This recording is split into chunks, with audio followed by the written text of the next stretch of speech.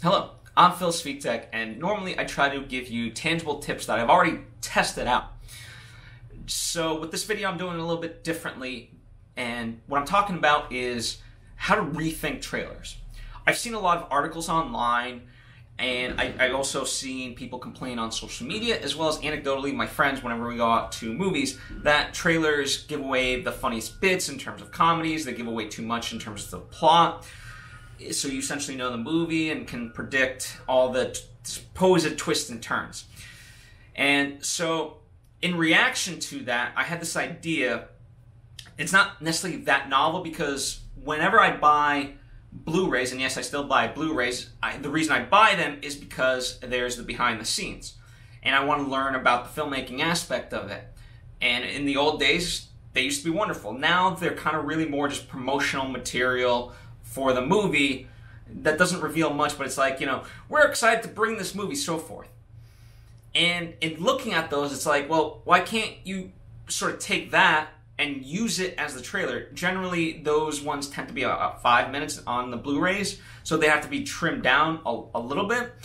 But why not, right? That way, especially for the tentpole movies, you're gonna get us excited and seeing the actors and kind of talk about it inserted with some footage from the movie along with some behind the scenes stuff.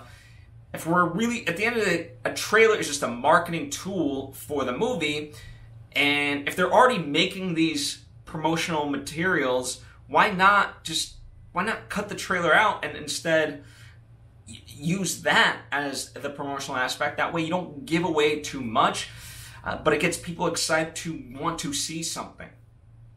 So those are my 2 cents in terms of trailers and so forth. But I'm very curious to know a couple of things. Number one, do you see trailers as a problem like the people that I'm talking about?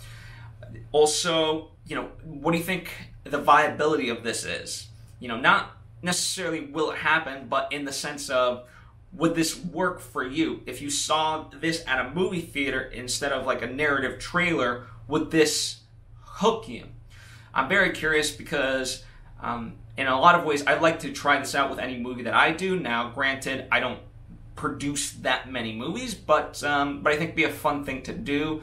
And I think in terms of where the industry's headed, I think we always have to keep evolving, and this could be a way for movies to be exciting again. And you know, within that the marketing material, if we're going to call it that, they could also have a button of like, hey, so come out to the movie to see it. Because if we're looking at the movie industry as kind of, let's say, on a decline, well, this could be a direct like call to action of like, hey, get out to the movie. And especially if people are watching trailers online, then boom, they have to, you know, there would be that call to action for them to actually go somewhere to the movie. Anyway, those are my thoughts on the state of trailers in the movie industry and how to update them, if you will. But anyway, I'm Svitek on social media, and by all means, please write a comment in terms of what you think. Bye.